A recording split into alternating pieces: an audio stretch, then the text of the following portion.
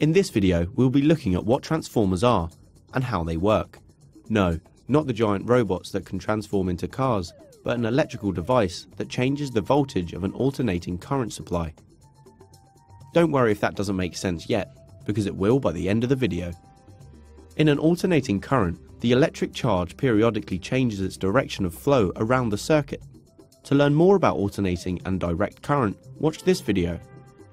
The great thing about alternating currents is that a transformer can be used to change the voltage. It can change high voltage supply into a low voltage one, or vice versa. Transformers consist of a pair of coils wound around a soft metal core. They have a primary coil, a secondary coil, and a soft metal core which is usually iron. A transformer requires an alternating current, or AC power supply, which creates the alternating current in the first place. The alternating current passes through the primary coil, wrapped around a soft iron core. This induces a changing magnetic field in the core.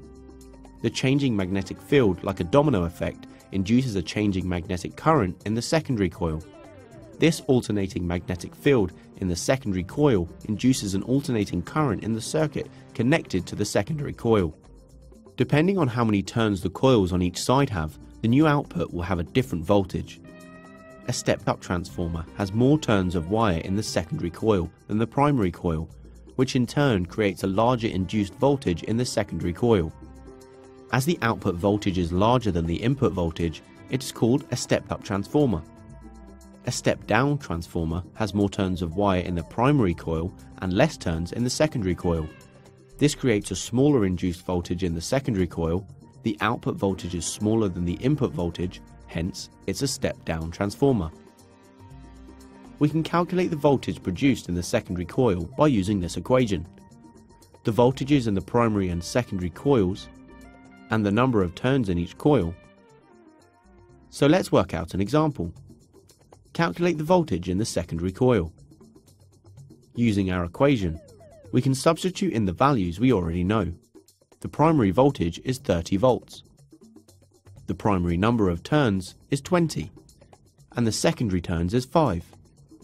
A simple bit of rearranging, and the secondary voltage is 7.5 volts.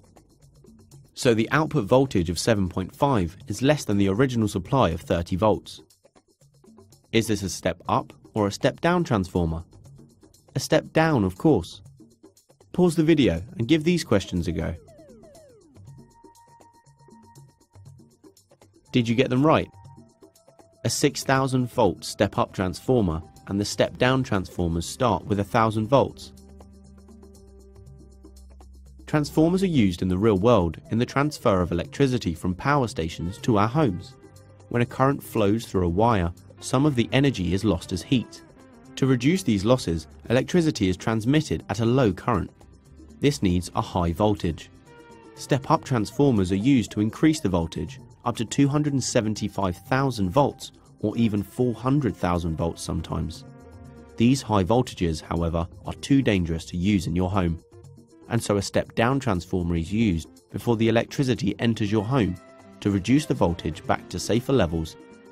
This explains why near power lines there are danger high voltage signs. In this video, we've learnt what transformers are, how they work, and how to calculate the voltage produced by a transformer. Thanks for listening.